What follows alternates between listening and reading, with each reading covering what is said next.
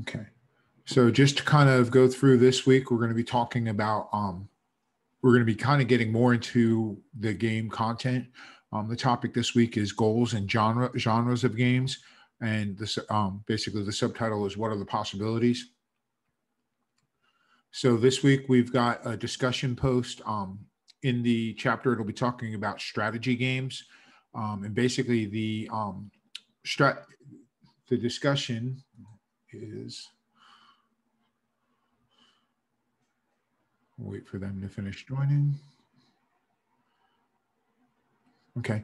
The discussion is basically based on talking about strategy games. And the post is basically going to be about strategy games don't always need a military backdrop. Discuss 3 settings or scenarios not related to the military that could be incorporated successfully into a strategy game. So again, just, our typical discussion. This week we have another assignment. The assignment has basically you're going to be talking about non-entertainment game goals and kind of just looking through the different genres and stuff. And then of course there's the quiz that kind of goes along with the reading. Since in week 1, it touched upon the ESRB, and I believe we talk about it a little bit more. I also posted a very interesting video from a YouTube channel called The Gaming Historian. And it kind of gives the story of the ESRB and how after the big Senate hearings about the violence and stuff in video games, how the ESRB came about, and it's just a very interesting story in the backdrop about it. So it's something that I just posted out there since we have touched a little bit about the ESRB. 1, 2, 3, 4, 5, 6, 7. Okay, we've got a couple more that are coming, but I'm recording, and I still have to post last week's recording too. So with that, we'll kind of get to the discussion, or the lecture, I should say. So this week's chapter, again, we're talking about goals and genres and what are the possibilities. So some of the key things that the chapter is going to be talking about is one of the things it's going to talk about in the chapter is what are not some non-entertainment goals associated with game development. A lot of times the main goal of games is entertainment, but not always. And there are some non-entertainment goals that can be out there. And then the chapter talks about popular game genres and the characteristics associated with those game genres. And then it goes into a little bit about when you sit there and you take the goals that we talked about that discusses and the genres it discusses, it's kind of says what, talks about which ones work together, what, better work well together, or work better together than others. And then it kind of goes in, the chapter will go into specific game content that is traditionally associated with the different genres. And then finally, it kind of goes into the last little topic of genre hybrids and new types of genres changing and how they change the way genres are categorized. Because again, with any kind of classification and classification of like video game types and stuff, there's always going to be some sort of hybrid model that ends up coming out of it. You may have one main goal, or you may have one main type of game you're creating, but there could always be a hybrid where it may be a mixture of the two.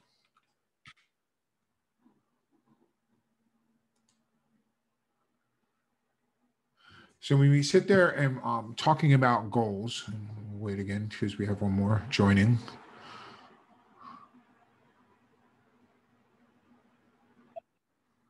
So talking about goals, one of the first goals in video games is entertainment. And again, here it uses the example of Uncharted 2, and obviously there's Uncharted 3 and Uncharted 4 that are out now. But the entertainment goals, I mean, it's pretty straightforward. It's games that are meant to entertain you. They're developed to entertain you. They're made to have fun. It's they may have different sub goals and different things like that, but the main goal of the game is entertainment. Why am I going the wrong way? So the second type of goal is more so your social games. And again, this is kind of where you already can start seeing a hybrid of goals. A lot of the social games are also entertaining, but the goals of the social games is basically they're multiplayer games meant to develop social interaction. And at the time the book was written, I mean, you had the big social game at the time was, Farmville, if anybody even remembers that now. But there was also, you know, with the advent of Facebook and Facebook games, and even with mobile games, you have there still is more of a social, like more and more of the games that are built to be played on platforms like Facebook, or even some of the games. There's games that are built in that are meant to be played using Microsoft Teams, or using that will integrate with Zoom, even, that have a social aspect to them. I mean, it could be, just fun card games like like Uno, or even certain aspects of how Call of Duty integrates, where you can have the online multiplayer, and you could have where if you've got the headsets, where you can have the interaction with each other as you're playing. I mean, that's kind of, the main goal of the game isn't social, but it still has a social aspect to it. So as we get more in society to where we tend more towards the social media things, and just everything being more online social, a lot of the games are starting to gear towards that social aspect in some way or form. Another goal is educational. So obviously there was the Oregon Trail and all its aspects of it, where you basically tried to get across the country without getting dying of dysentery. There was different educational games. I remember all the way back when I was in middle school, which, yes, there were computers at that time.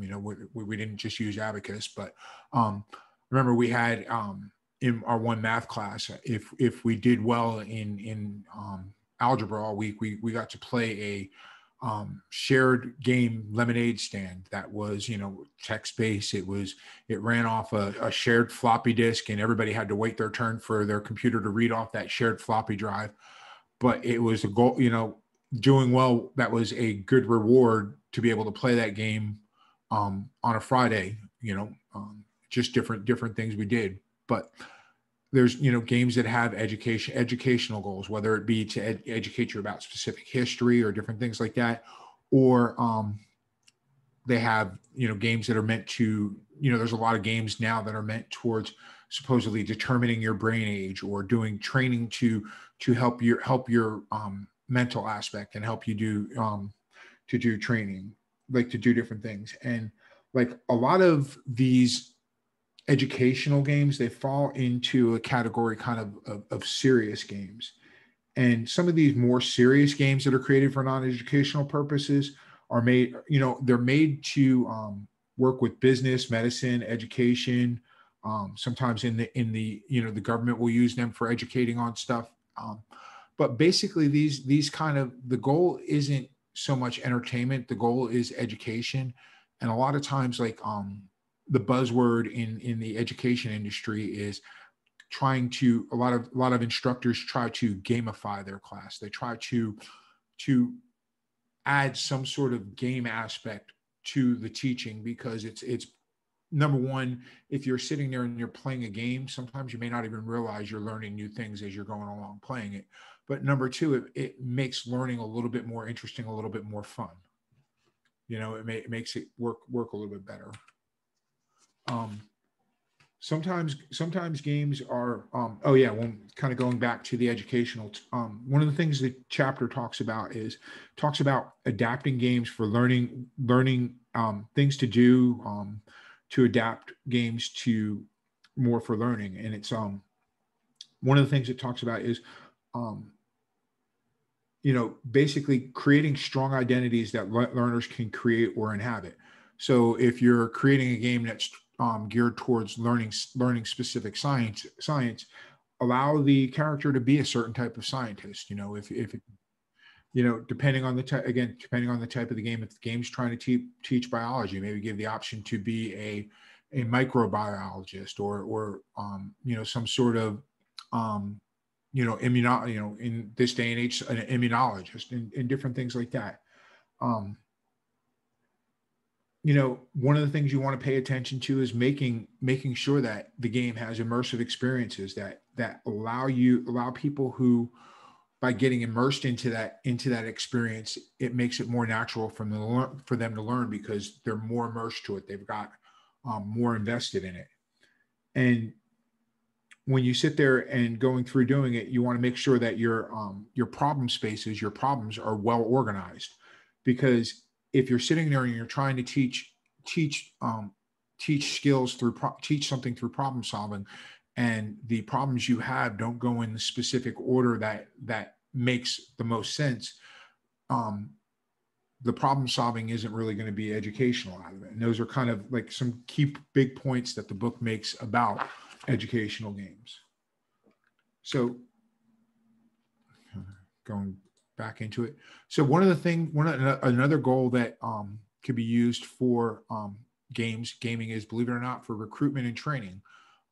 Obviously, training, you can use it for virtual training. I know back in March when the world shut down, you had students from SPC that are enrolled in the nursing program, and they were, pulled from their clinicals within the hospital, where they were learning needed nursing skills, and pulled into simulation labs, to learn the needed material to be able to continue their goals towards becoming nurses. A lot of companies will use certain types of games to recruit people as potential employees, or possibly recruit them as customers even. It's a type of goal they have. One of the goals, especially back in the day when you had the Wii, was health and fitness. Nintendo came out with the Wii Fit, and they had other games that came out that went through, that took advantage of the motion activation of the Wii to be able to get people moving more. I mean, it's funny. One of the biggest, and I still think they still have, a pretty big buy-in on it. One of the biggest, I know back when the Wii first came out, one of the biggest consumers of the Wii was not, families and stuff, but it was nursing homes, because nursing homes found that simple games like the Wii Bowling was something that a lot of their residents liked, and it was stuff to get them moving and get them interested in doing activities, and not just wanting to, lay around in a bed and be old, I don't know how else to put that. That was kind of wrong, but it was a goal of using games that had the goal of health and fitness to encourage people to do stuff to extend their health and help them with their fitness and get them moving. Sometimes there's games that the goal of the game is to increase consciousness or encourage change. Again, in our world today, there's a lot of things that people are doing to try to implement change, and there's ways.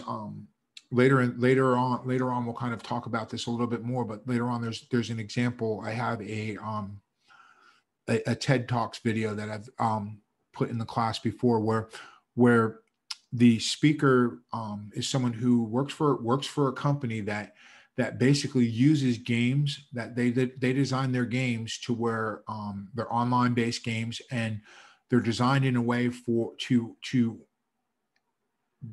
essentially have gamers go through and play them and help them solve world problems, or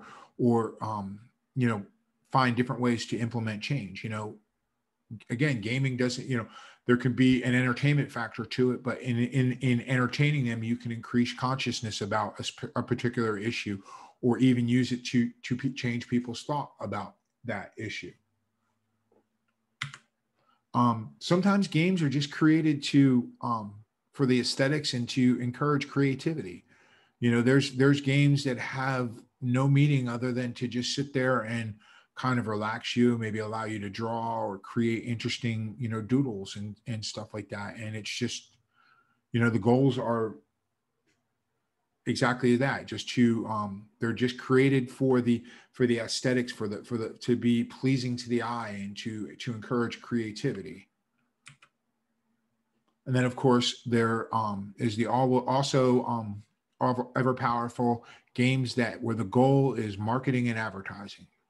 So you don't, I mean, I don't know that I see much of this now, because I just see more things of marketing and advertising as in-app and in-game ads. But, there was a period of time where if you had, if Pepsi was releasing a new product, or Pepsi was just trying to, as it shows in the example here, Pepsi using the popularity of Rock Band and Guitar Hero, or not, yeah, it was using games like that to promote Pepsi, and creating a game, sitting here and saying, oh, Pepsi gave me a way to where I can play this online for free, and be kind of cool like that. And it's a way to promote promote your product, where it's all in, you've developed this simple little game that kind of gets people thinking, possibly gets people thinking when they go to the store. It's like, hey, I played that cool game by Pepsi. I kind of want some now. It was just a way of using simple games for marketing and advertising. That the goal, everything of every 100% of the game was all about advertising that particular product to you. So moving on from the goals, let me make sure there isn't any little, yeah. So moving on from the goals, we talk about the genres. So the first major genre that is out there is your action genre, and underneath and action is kind of it's one of the ones that's been around for a while, because you have basically when you sit there, the action genre has been around since the arcade days. Most of the arcade games were action type games, and just because of the limitations of the platforms, a lot of them were platformers, where you sit there and you look, the platformer game has kind of made a comeback recently with the whole retro, movement and everything. But, it's part of that subgenre of action games that fits. Then under the action games, you've got shooters. So you've got your Call of Duty, your Gears of Wars. Basically, there's your first person or your third person shooters. The goal of these games is to walk around shooting up people, and the shooter is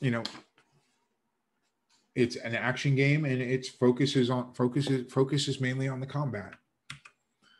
So your next type of action thing under the action genre is your racing games. And racing is kind of one of those ones where depending on the type of racing, it could fit under the action genre, or it could get moved into the simulation genre or the other ones. It's one of those ones where, depending on the type of game, it falls under several bigger genre types, as well as fighting.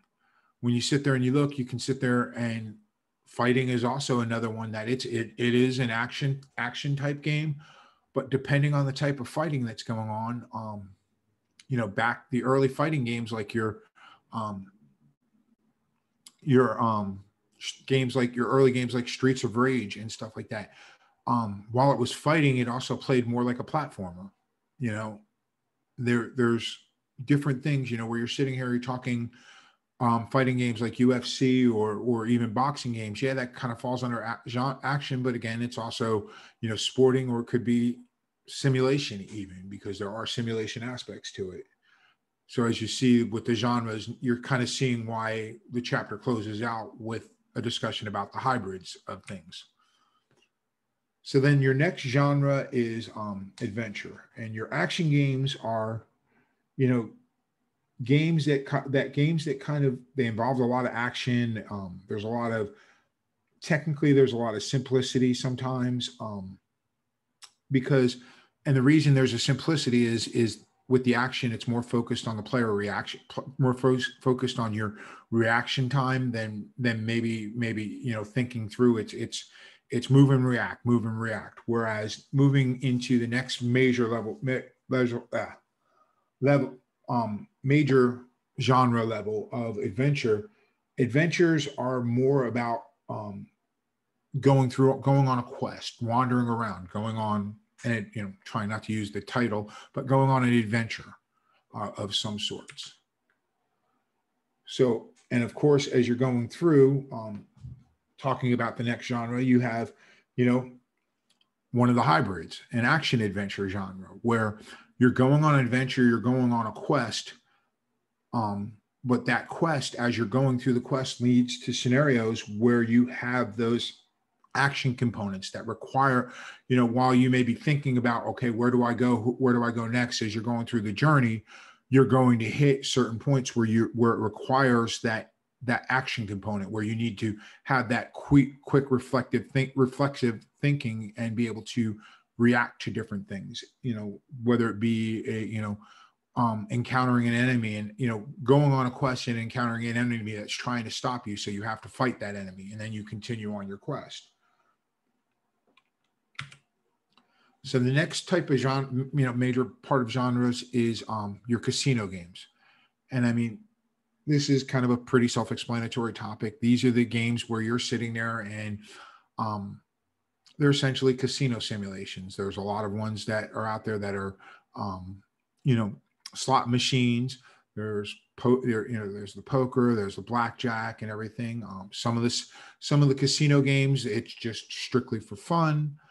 Depending on where you live and depending on, the laws, some of the casino games you could actually play, play a slot machine just like you're in Las Vegas or in Atlantic City or in a casino, I should say, because there's more gambling allowed elsewhere than those places now. But, or back when the online poker craze was big, before government kind of stepped in and kind of started limiting things, you could play a casino, online casino poker, poker, whether it be 5-card draw or some sort of variant of poker online for real money and stuff. But those are all fall into the genre of casino games. And the next genre is kind of your puzzle games. And these games, unlike action games where it's all reactive, there may be some quick reaction name to it, but your puzzle games, as I say, you're looking to solve some sort of puzzle. It could be doing a simple jigsaw puzzle. It could be doing a puzzle where you're kind of the classic Tetris, where you've got the different pieces falling in and solving the puzzle that way. It could be some of the ones where you have to look and watch for certain patterns and stuff, and matching patterns and colors and different things. There's a whole big, huge genre. The Candy Crush and all the clones of the different things that came from Candy Crush that are essentially puzzle games that have different styles and elements to them, but they're still the basic puzzle game. The end goal of those games is to solve a puzzle.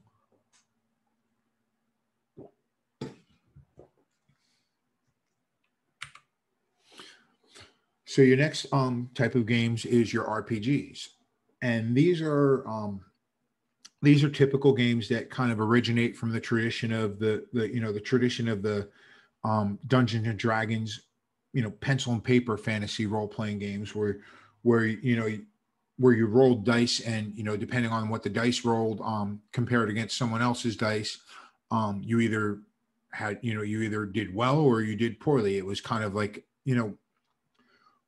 random values kind of controlled the battles. But as you went through and you played the games, you had the ability to, as your characters went through, you had the ability to power up your characters, evolve your characters, give your characters more weapons as you went through and increase your level. And that's the same thing with the role, online, your role-playing video games. It's that same type of thing. One of the things is, while your RPG games typically kind of take place in a fantasy setting, it's, not necessarily anymore. I mean, there's, they have a lot of sci-fi settings and things like that. There's even, sports settings for some of them now. It just all depends on the story you can have. Your next genre is simulations, and obviously, as as it stands, the game, the playing of the game, it could be for entertainment purposes, but it simulates some sort of activity. So as it shows here, the picture of the of Microsoft Flight Simulator, which was such a good simulation game back when like, I don't know how much the newer versions used of it, but the Flight Simulator X and the version that was before that, the simulator was so good that they actually used it for some beginning flight pilot training, because the simulation was that good with it. It was able to at least train and familiarize people before you actually put them in a plane that had more risk to it. But you have the characterization of vehicle simulations, and again, this is where racing can fall into it. Last year, when the world shut down, you had a major car racing organization sit there and go through and televise weekly races to sit there and keep their fans occupied during the pandemic, of all the top drivers playing racing on a simulator, racing, instead of racing on the real track, racing in the simulators and stuff. And it's it was a simulation. It was a game, it was a race, but it was a simulation. It was everything about it was a simulation of what their real car would be able to do. So the next kind of simulation is your sports and participatory simulations. I'm not even going to try to say that again. And this is where you kind of sit there, and this is where you get a lot of the kind of the modern sport games start falling into this category a little bit, because there's aspects of it where it's kind of got that action game aspect to it, because you have to react. Like if you're playing football, you've got to understand, what's going on, whether you're playing baseball. There's a part where it's got that action mode to it, but then it's also got that simulation mode for simulation part of it too, for say if you're playing, like it's got the example of MLB 2K11. If you're playing MLB 2K11 and you're playing in a season mode and you're playing everything as the Tampa Bay Rays, well, when the Rays aren't playing, the game simulates the results based off of, it uses statistics and everything for all the teams and for all the ratings for all the players to determine which team which team was better in the simulation. One of the things that's kind of used a lot in real world type things, as well as, entertainment things, is simulations, is process simulations, whether it be construction or management. When you sit there and you look, you have games, classic games like SimCity, where you went through and the goal was to build up a city. And as you built up this city, you had problems of citizens complaining about taxes being too high, or not being able to get to one place or another, or just the simple thing of, okay, I want to build a block, build a neighborhood in one area, but I don't have enough power in my electric system to power it, and I don't have enough water supply to be able to supply the water to it. It was more of a, as you built up, it had the simulation factor to it that allowed you to go through. I mean, I know versions of SimCity had where, as you built your game up, you had the ability to turn on natural disasters and see how your city would survive a hurricane, or an earthquake, or tornado or an alien attack and things like that. And it was just stuff to add to the simulation, but it also added to the entertainment factor of it. But there are, when you sit there and you look, simulations could also be used for serious and educational type games as well.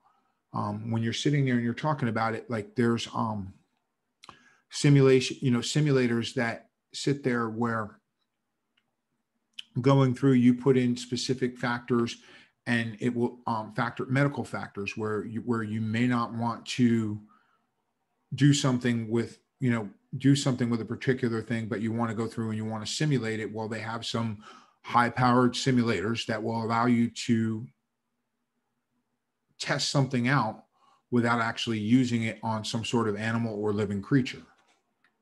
There are real world uses for simulations, process simulations and such, other than gaming.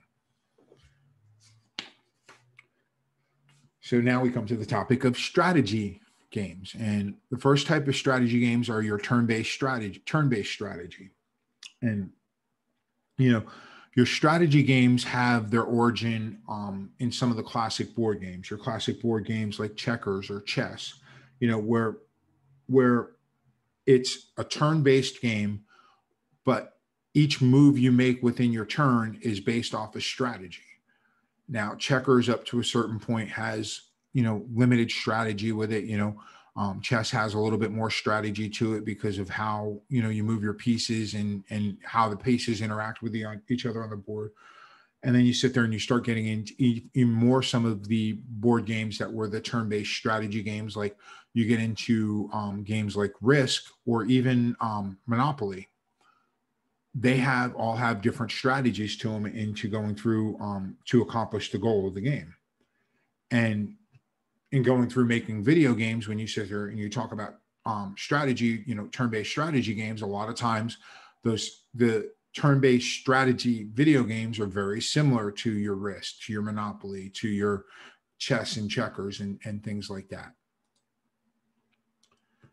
So then you also have real-time strategy. And the difference between your turn-based and your real-time strategy is turn-based, everything takes a turn. As you're going through, you take your turn, you do something, then you wait for an opponent or the computer to do something, and then you make your strategy based off what they did.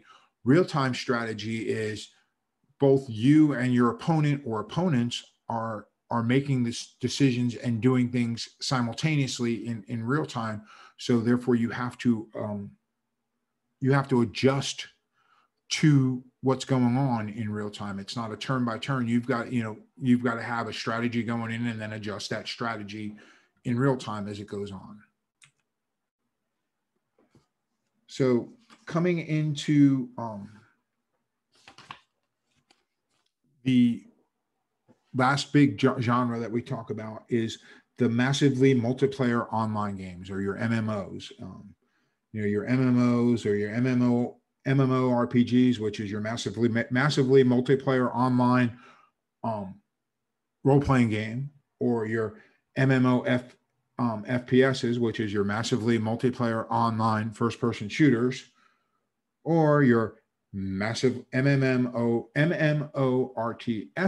or your massively multiplayer online strategy game, real-time strategy games.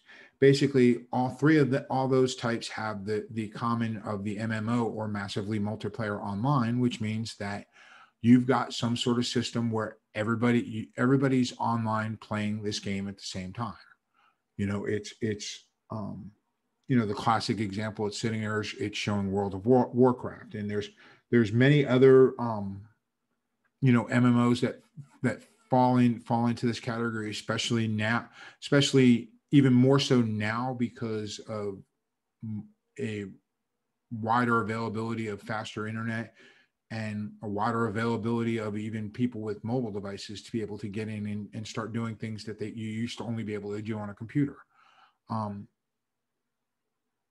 And basically the biggest thing about this category or this genre is that it's maybe a hybrid, as in you have the RPG first person shooter, your shooter or your real-time strategy game.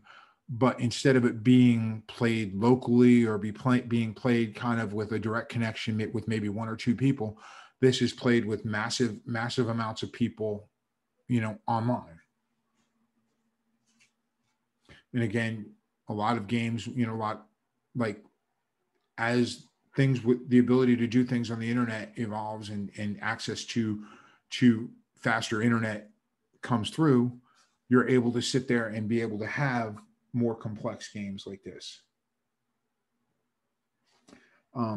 One of the downfalls of some of these games is when you sit there and you have these massive multiplayer online systems, is you have to have some sort of policing of players, because when you open up any kind of massive multi-person thing online, you will find that most of the people behave, but you have people that are in the system that choose not to behave.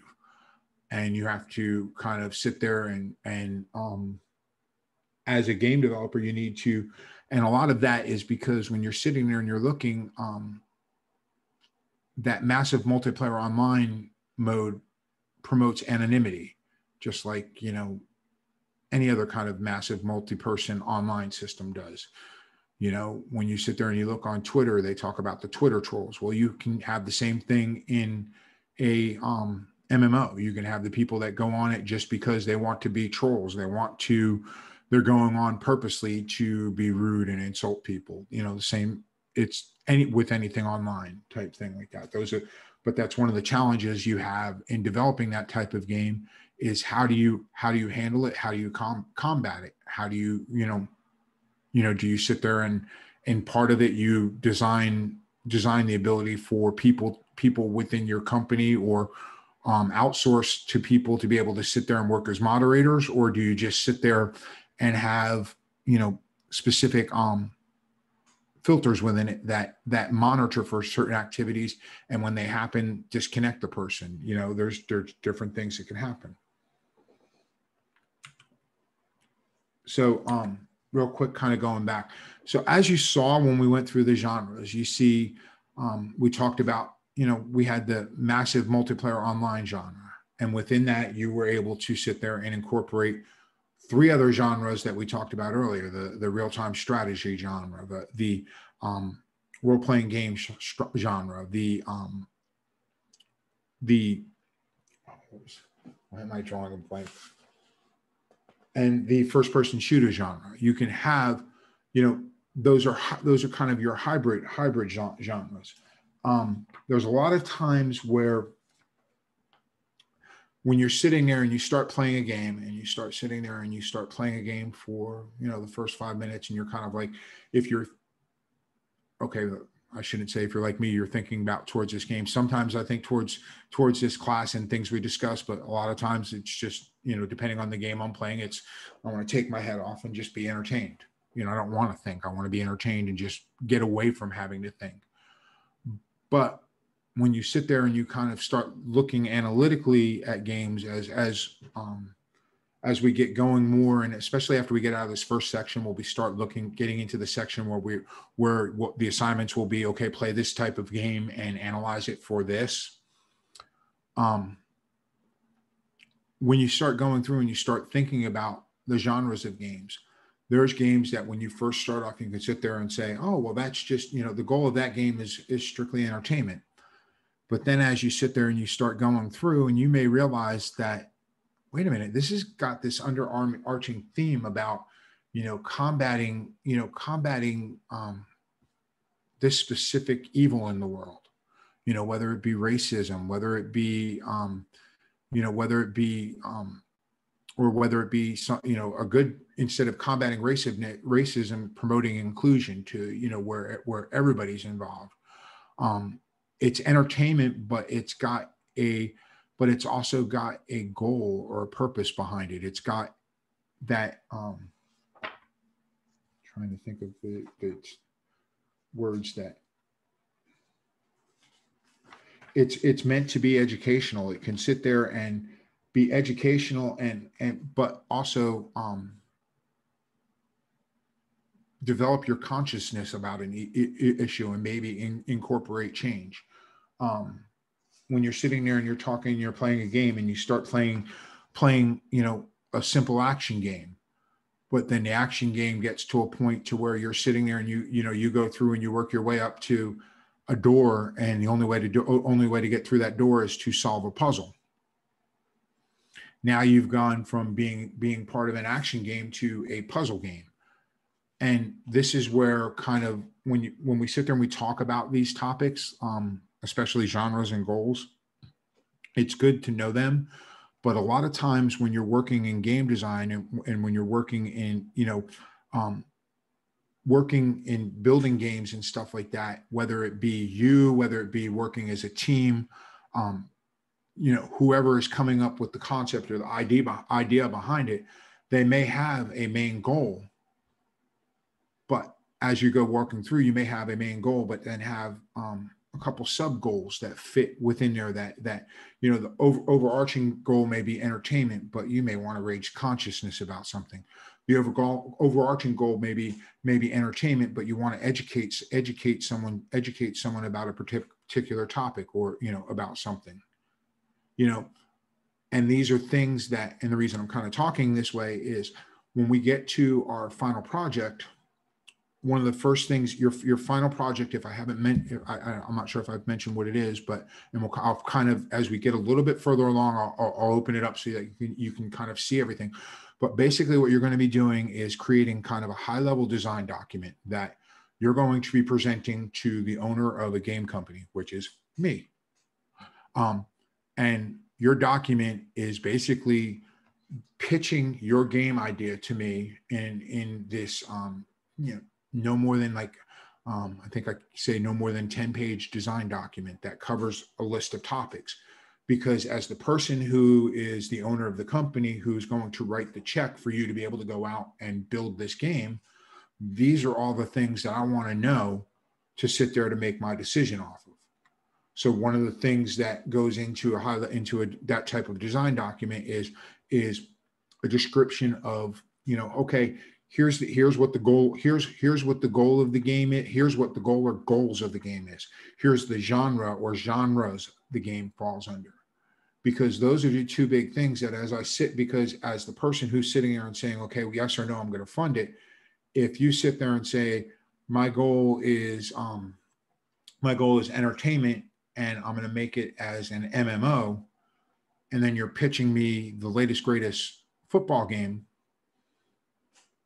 I can see the entertainment part, but where's the other part of that genre? Because I don't see just straight MMO as a baseball game. I see baseball falling as maybe a multiplayer online simulation type thing where, or strategy thing, type things like that. And that's kind of why the understanding all the different types of genres and how they meld together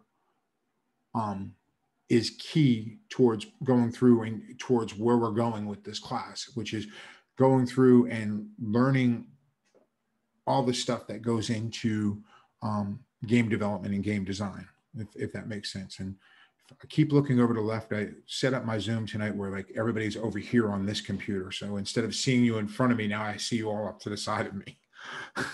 That's also where I have my book, and I kind of make sure that I'm categorizing things sometimes, because sometimes you understand a type of game and you miss a key point that makes it a little bit harder. So kind of going through, obviously the summary of this chapter was, it talked all about goals, it talked about genres, and then as you read the chapter, on the very last page of the chapter, which is 83, it has which is the same case for all the chapters, it's always got this little paragraph or page long game element. And this one kind of talks about the significance of goals and genres. And pretty much in the book, it goes through and kind of covers what I've been saying. Is the biggest thing is when you understand, the goal, sitting there, understanding the main platform that you're looking to design for, which is basically what we were talking about last week. And then understanding your goal and the genre that you're going to target. those things are kind of the three key things that you have to understand before you can kind of start moving forward through the other things that we go through. Because understanding a platform can affect your goal or your genre. If you're sitting there and you're looking to be, the classic example of, classic indie developer, mobile developer, and it's aged a little bit because of how things went with it. But, a while back there was a game, mobile video game, Flappy Birds, which was a simple concept. Matter of fact, I've had, I don't know if I did it I forget if I did it this last semester, but in the video game programming class, I've taught, in some of the times in working with the 2D, we've created Flappy Birds. I think this year we created more of an Angry Birds type thing, or upset birds, because they weren't quite angry yet, but they were just upset. But the point is Flappy Birds, like, it was a game that, was very simple in concept. It had its goals and genres, and it was the platform. The goal of the game was strictly entertainment, and the genre of platform fit perfect for the platform that the guy designed it for, which was mobile. But the reason it was such a huge thing was it was a game that it was very, very addicting to play. If you always wanted to try to just try to get through one more section. But the other thing about it was he also, the creator of the game, leveraged in-game advertising, and because so many people became addicted to it, well, every time you lost, you had to sit there and watch another ad, which meant more ad revenue for him. And I think when the game finally got pulled, despite there was other reasons behind some of the things were with the developer, but when he pulled the game from the market, I think the rumors were that he was making, upwards to six figures. I forget if it was a week or a day off the ad revenue from that game. And that's kind of why understanding the platform, understanding the goal and the genre, and then as we move forward, developing on that, that's why it's important, because you may have some higher purpose of, I'm an artist and I just do this but frankly, you still gotta keep a roof over your head. You still have bills to pay. You still have to eat. So therefore, at some point in this whole analysis, you're going to have to sit there and, decide, okay, with all these things together, will this be something that I can bring to market and that I can sell? Or that if it's something that I can't bring to the market and sell, is it something that people are going to be interested in enough that they're going to download it free and deal with, a constant barrage of advertisements for other products and, possibly other games. And those are kind of all the things that we'll talk as we get going further along.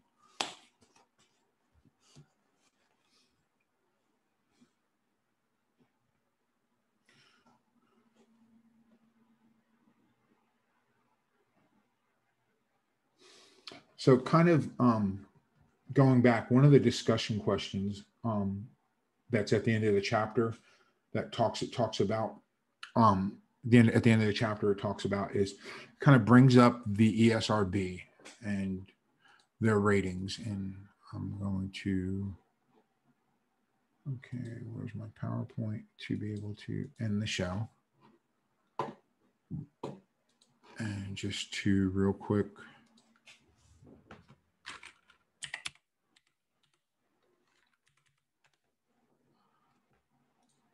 so just to bring up the ESRB ratings to sit there in case you haven't seen them. So as you see, the basic ESRB ratings are everyone 10 and over, teen, mature, adults only, and then rating pending, which means it hasn't been assigned a rating. So one of the controversies surrounding the MMO genre is the ESRB with a lot of the MMO genres has been assigning it to teen by default, assigning it to teen. And when you sit there and you look at the ratings category, the general description of T or T for teen is The content is generally suitable for ages 13 and up, may contain violence, suggestive themes, crude humor, minimal blood, simulated gambling, and or infrequent use of strong language. So when you think of some of the MMOs that are out there, the reason kind of you could create an MMO that is designed for, to educate little kids about math. But because of the fact that it's this massive multiplayer and it's online, if there's any kind of, in taking advantage of the online thing, if there's any kind of chat functionality within it, this is where the ESRB is sitting there and saying so much about why they've been defaulting these to a rating of teen, is because when you read the description of teen, it's generally suitable for 13 and up, may contain violent, suggestive themes. Your game could have none of this in it. But when you open up the interactivity of possible chat features or possible being able to talk with each other online or both, you run the risk of, regardless of who the game is targeted for, you run the risk of people that are outside that target coming on and taking advantage of the chat features, taking advantage of the talking to each other features, to talk about and discuss topics that are not, that are not suitable for everyone, which everyone is, the definition for that is generally, content is generally suitable for all ages, may contain minimal cartoon, I hit my mouse getting, minimal cartoon, fantasy, or mild violence, and infrequent use of mild language.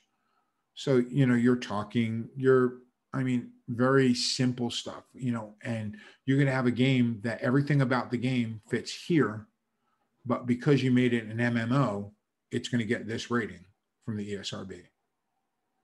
So that kind of makes sense that when you're sitting there and talking about the genres versus the rate, with the ratings war.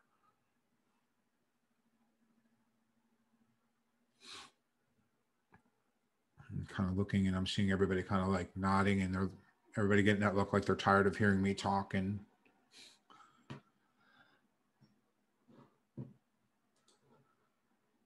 so obviously, as you sit there and you look,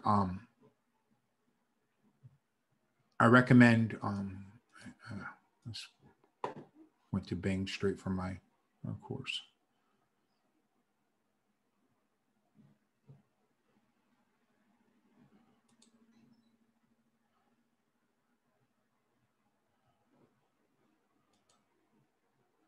So when you sit there and you look, like I said, in talking about the ESRB will kind of get mentioned as we start talking in different topics about what the games and everything. But watching this video on the story of the ESRB, it's, like I said, it's a very interesting. Again, it's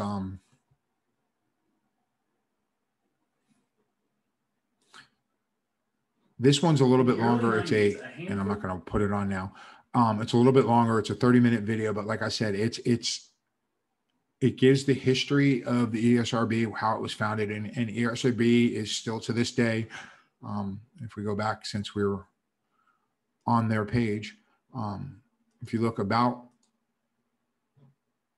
here's why they're about. And when you look at the history of the ESRB is not a government-run agency. It is a board, regulated by the industry, because in reaction to the government coming in and threatening to basically saying, if you don't rate yourself, we're going to rate you because of things. And that's kind of where this history goes into it. It's very fascinating when it talks about the Senate hearings and about how essentially the different game manufacturers turned on each other at the hearings, and sitting there and talking. Especially one of the games that really kind of led to that was the Mortal Kombat, and you had the different versions. If I remember right, you had in all versions, like all the base versions of everything had were pretty much the same pretty much the same level of violence and stuff like that. But it was the Sega version, I believe, that had the special cheat code or the blood code that made Mortal Kombat, that just stepped it up even more, where you had where you had to finish them, and instead of just some simple graphic, it had where you were ripping hearts out and things like that. And that's was kind of the last straw that draw everything into it. And you'll see in this video, it talks about how kind of all the other manufacturers kind of turned on Sega at these hearings and stuff like that. And Sega they did a good job defending themselves, but it's just a sub story of the history behind the ESRB that is very fascinating. If you're interested in, again, it's a half hour long, but it's a very good, very well done documentary talking about the history of it. So I promise, as we get out of this first section, next week is kind of the last week of the first section.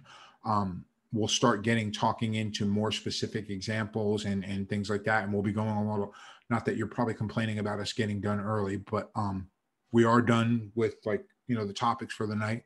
So like I said, this week you've got a discussion, an assignment, and a quiz. And pretty much for most of the weeks, this is way it's gonna this will be what it is, what you have on it. Your discussion talks about strategy games, and basically you're discussing scenarios that are not related to the military that could fall into the strategy type of games. And then the assignment is you're going to basically create a document.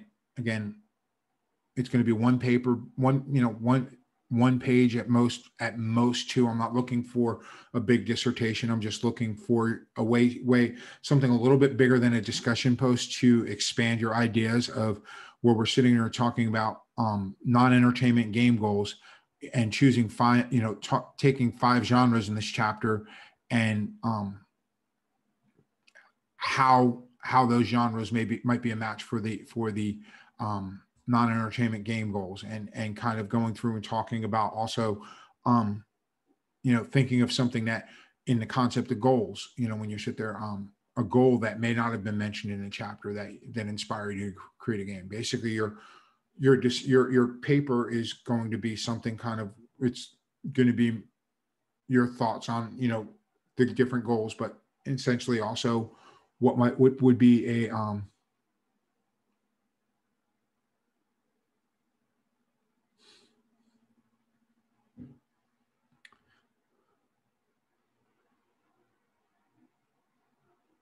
I was going to say, yeah, somebody was saying for the discussion says the only strategy sessions they can think of didn't involve military or simulation strategy.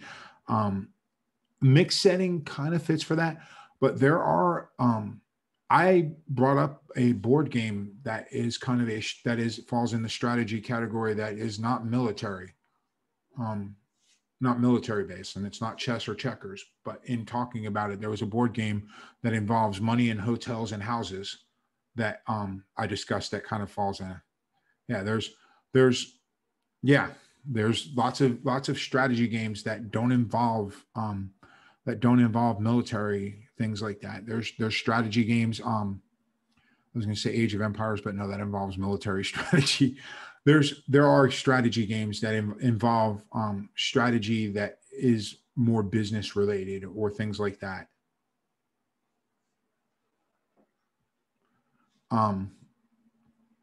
Other than that, if there are any other looking for other questions. I have one actually. Okay. About video game genres. I listened to a podcast that talked about it a while ago, but they were talking about how the genres for games are very fluid. Like it's kind of hard to like pinpoint one thing to like one game especially in this day of age. Like, you have your racing games, you have your shooting games, but when it comes to like games where it's like, oh, here's some puzzles, and also here's a bunch of shooting data you do, here's like a bunch of driving sections and all that.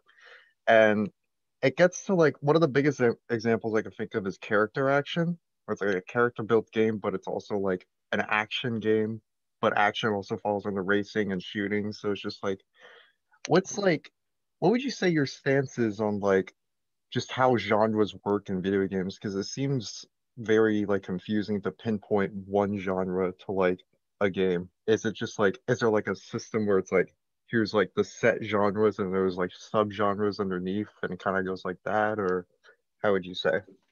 That's pretty much how like when you sit there and you look back at the games that were around then, that was like again, this book was written, close to 10 years ago. So we're sitting there and we're talking, if you're thinking back to games 10 years ago, that was when the whole hybrid genre type thing started working. Um, if you look, most games that kind of fall under that, they're going to have some main genre that they kind of fall under, but then they'll definitely have elements of other genres, like any of your sports games that are out today, they could easily fall just simply as an action game because you're playing it, like especially like boxing, like it showed in the games, it showed the fighting game, the UFC game.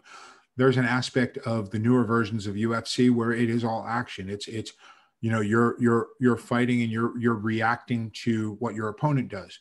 But there's also a strategy behind the newer versions of the UFC games because when you're not fighting, you have different training things you do, and based off the trainings you do, you get stronger in specific areas of how you fight. Even in the designing of a character, going through choosing what type of fighter your fighter is going to be. There's a simulation aspect to it as well because there's simulations of other fights going on as you're going through, and that's a main thing that falls under the action sports. But you've heard me talk about simulations going on. You've heard me talk about strategies going on. You've even had the creativity aspect of it because a lot of the games like that have where you can design, create your own fighter, and you can go through and within limits they allow you to be able to be creative in how you create the look of your fighter, naming it, what the style of fighting it does, and things like that. So yeah, that's one of the things that with genres, you're always going to have some main overarching genre, but a lot of times it's going to have meet a lot of these different genres. You're going to have where you're going to have hybrid goals. You're going to have different things to it, and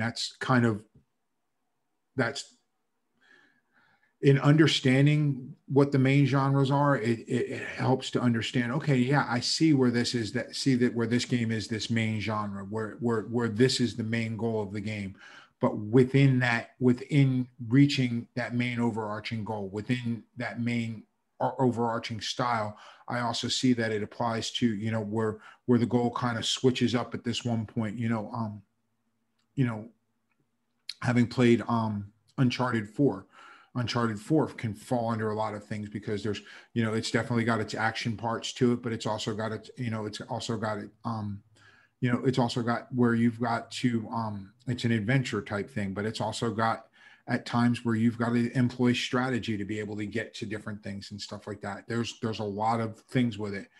And you'll find the more complex the game gets, these simple ideas kind of make a little bit harder to capture in one specific idea. You'll sit there and where like in defining it, and a lot of times when you sit there and you come up with an idea of a game, instead of sitting there and saying, well, this game falls into the action hybrid, it's an hybrid, it's an action adventure game, or it's action simulation game, and things like that. That's kind of, it could be confusing, but it's kind of, these are just like base things that as you go through and you develop the game, these aren't necessarily minute gameplay oriented ideas. These are overarching, looking down on it from 50,000 feet, stuff that you put on a box, on the box the game comes in if you're buying physical media anymore, or in the picture that comes with the download, to sit there to get your eye to go to it first.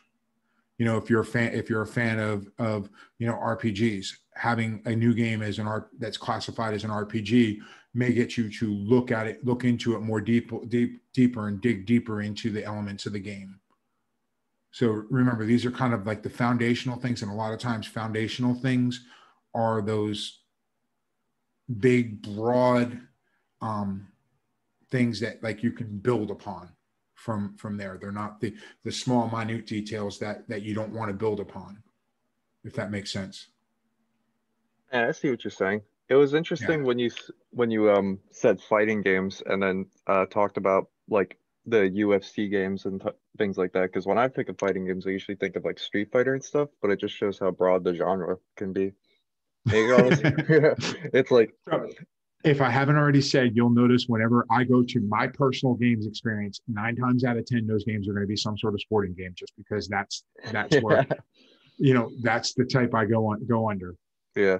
But then again, I'm also a huge wrestling fan. So there's a YouTube channel Mm, that's a bunch of wrestlers playing video games all the time. That you get to see them also playing against each other in some of the other games and stuff like that. yeah. I mean, Ah, even when you talk about MMO games, the big latest greatest big game out there to play right now is Among Us. And when you sit there and you look, that could fall kind of under that MMO. Although it's not massively multiplayer, it's limited by a bunch of people, limited to a certain amount of people to play, but still it's got that online aspect to it. But there's a bunch, it's a puzzle game, it's a strategy game, it's kind of an adventure game, different things like that. yeah. Um, You could and even say that. very interesting fact I found out about Among Us. Like, if any of you have played it or seen it, that was created by a development team of 3 people, and it still is to this day. Like, I don't know if they've grown, but last I heard, it was development team of 3 people, which is why like releases seem to come out so slow, because they have, when you're sitting there, you've got 3 people, especially around the holidays. If one of them goes on a vacation, well, now you've only got 2 people to work and address issues. But um, you don't have to be a big, large company to have a successful game. Like I For said, sure. I know for a fact of a former SPC student that has, I don't know how successful he is, but he did have a couple games that got launched out to, I know at least the Wii U, and he was working, I connected him with somebody I know at Xbox, with Microsoft, to see about getting his games on, um, the Xbox platforms at the time. Oh, nice. And, and he started with learning all the stuff at Unity, and learning all the stuff at SPC, and then just taking it from there. And I'm pretty sure Undertale was I don't know exactly if there was a development team around Undertale, but I know it was a pretty small team, if not just one person that was doing it for RPG Maker. Yeah. There's some, like, when you sit there and you look, speaking of going through and looking for, if you're into being more of the developer, the design, um or even sometimes like I'm trying to think, even from the design aspect, um there's some YouTube channels out there that are basically the single person who created the games, that when you sit there and you look and like, um the person who wrote it, when you sit there and you realize you play this game and you're like, wow, this game is like really cool, and you find out that it was created by a single person. Like, everything in that game was done. It's amazing. Like, there's I want to say Thomas Brush, but it may be Thomas Bruh, like Bruh. He's a guy that's got he's got one big game out, and I think he's in the process of releasing a second. That, when you look at the games he's created, they're phenomenal, and it's just him. And there's even some YouTube channels where you sit there and you look and you see, they'll host, they call them, if you're into development, they host development game jams, where a single developer or group of developers get together to, basically, you have an overarching topic and you spend a week creating a game, or even a weekend creating a game. Kind of like the same thing. Programmers will have the same type of thing, but instead of creating a video game, you'll create a program to solve a problem. Something I was You know, thinking about too with the fighting games. Just a quick point. The like fighting games like Street Fighter and stuff, and ones that like require like footsies and a lot of teching and stuff, it's like you could almost even say it's kind of like a not like as big, but like kind of like an RTS, considering you have to think of these like on the fly, or else you're gonna get punished for it. Yeah, depending on the fighting game, yeah, that definitely sits there. And I'm sitting there and I'm looking in the chat, and I'm going to sit there and say, remember, this is part of the discussion post for this week. Yeah. So the point that I'm sitting there and seeing the discussion about it is this is a good example of how you can go through and have a discussion about just kind of, if you look in the chat, it sits there and Jarrett and Carissa are discussing the one example, talking about a non-military versus a military game, and there may be a military aspect, but the main overarching goal of the game is talking more political strategy and then military. And that's the whole reason that's the discussion post out there, is it's meant to encourage this kind of discussion about the topic, because as you get thinking about this more, you'll find yourself when you're playing a certain game kind of thinking, okay, well, where does this fit into this and where does it go? And that's kind of why I haven't had any of the assignments yet, but once we get past chapter 4 and we start getting into the creating the content and the stuff that goes into the content that makes up these things, because next week we talk about who plays the games, and who the targets are for it. But when you go through, as we get going into talking about the different types of content and stuff, that's where we'll sit there and start looking into playing. Okay, now we've got this foundation. Let's start sitting there and analyzing specific types of games to sit there and see how they fall into these categories. Trust me, you will have the times where you're sitting there and playing, you're playing a game and I really am doing schoolwork. I actually had one person who took the class when I gave the first assignment and said, play this game for 3 or 4 hours. He went, I don't play games that long. And everybody else looked at him strangely, but all right. So if there's no more questions, again, we've got the discussion, the assignment out there this week, and then the quiz. I sent out the breakdown of kind of where I saw the big, the questions that were answered the most wrong from the week 1 quiz. I hope that made sense, and kind of sometimes it was like the explanation was, look at this section of the chapter. It's literally word for word from that part of the chapter. And then if there's a little bit more explanation, I did provide it. But once I get a chance to go through, look at week two quiz, I'll try to provide a similar email. I have one more question. Yeah. You said our final project was to submit a design document for a video game idea, right? Yeah. Because I already happen to have some video game ideas floating through my head. Can I use one of those? Why not? That's the whole point. Okay. Yeah. I mean, because you may have the idea in your head, but what this document's going to do is this document's going to sit there and force you to break down your idea into something that where you're sitting there. Because as we go through and we start talking about, like right now, we're talking about the very, very core foundation of what goes into making games. In the next week is the last chapter. That's kind of those foundational elements. And it's kind of talking about who plays the games and whys. And then we're going to start talking about the content that goes into the games.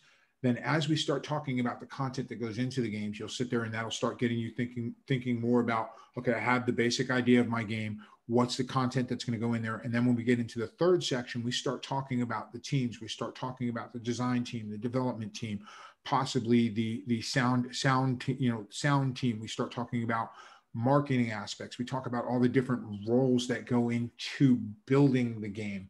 And between that transition between the second and the third section is when I'll go through and really introduce, because we'll have enough stuff for you to start on it. Really, like probably right shortly after midterm, we'll get to where I'll be able to sit there and put out there to where you can actually read more into what the final project is, because you'll have a foundation to start working on it. But as you see, there's a lot of elements to it that it breaks down all the elements you want into it. And some of the elements are the things we've covered on there, but we haven't even scratched the surface of a lot of the elements on it. And that's why I don't have it out there yet. But if you have an idea for a game, then as we start going through, start thinking, okay, here's my idea of the game. Here's where does it fit within this? Where does it fit within this? You know, like so far, two of the topics that are in the final project. Okay, what's your main platform and player mode that you're looking to target from last week? What's your main goal and goals that it fits in? What's your main genre that it's going to fit in? Next week we're going to start talking about who plays the game. Who's your target for it? Who's your target for it?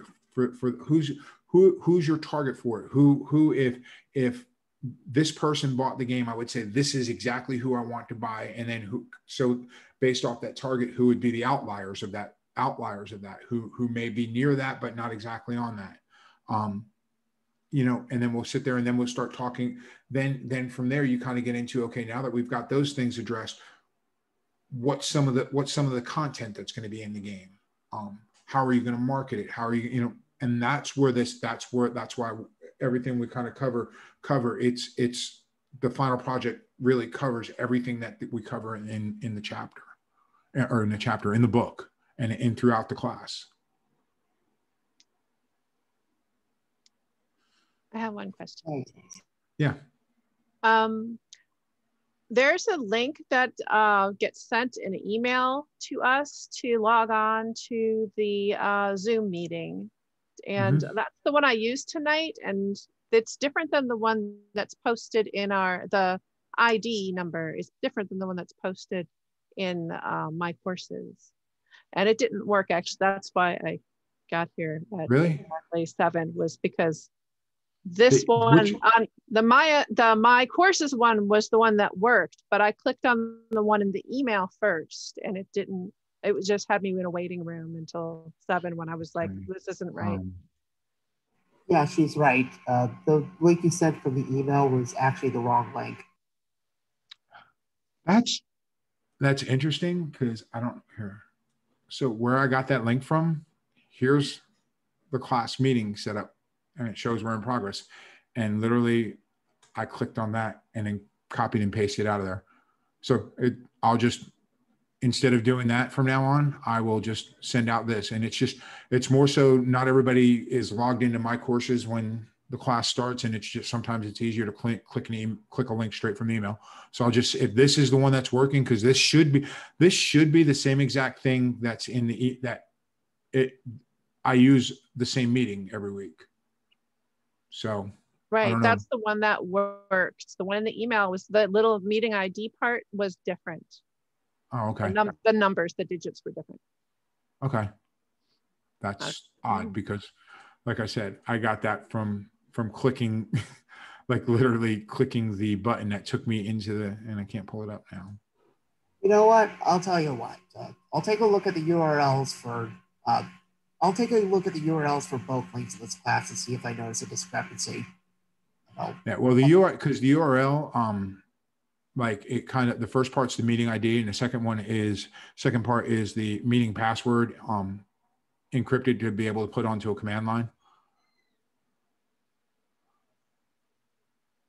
But if this is the link, I'll just copy and paste this one. I won't copy and paste it out of Zoom. I just happen to have Zoom open when I was sending it because send out the reminder and put the link in the email to make it easier to get to it, you know, one click type thing. Okay. I'm probably just going to use the one in my courses. I'm not even going to worry about emails. Yeah. Yeah. I'll just make sure that this is the link I send out every week then. Okay. So any other questions? Any other comments?